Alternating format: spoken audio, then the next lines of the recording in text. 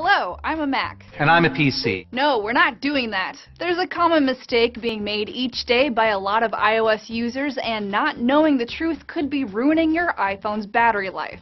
As an Android convert, I've always been under the impression that force shutting down recently used apps means better battery life and a faster running iPhone. Why? Because devices like your computer, and in this case your smartphone or tablet, have short-term memory, also known as RAM. And if that memory is trying to recall too many things at the same time, a device may begin to get sluggish and end up using more battery. Now, one of the things that you need to make sure of on a computer system is that you have enough RAM to do your job properly. But herein lies the misconception. iOS users are actually using more power by closing apps manually. The reason, in short, is that iPhones are better at cleaning up after their users. Whoa, what exactly do you mean by better? Lifehacker quoted a former Genius Bar technician named Scotty Loveless, who explained, iOS closes apps automatically as it needs more memory, so you're doing something your device is already doing for you. Which means if you're closing apps you've recently used, you're actually using up more battery life in two ways.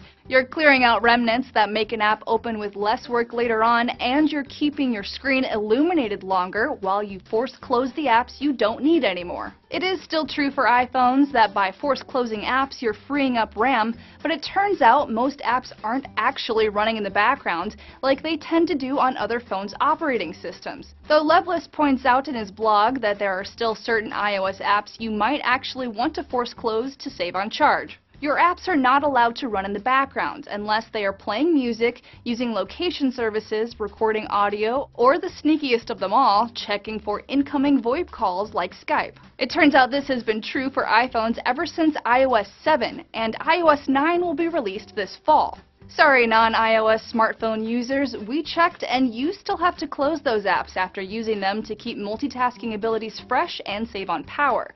But at least you've got more power-saving options built in these days. For Newsy, I'm Leah Becerra.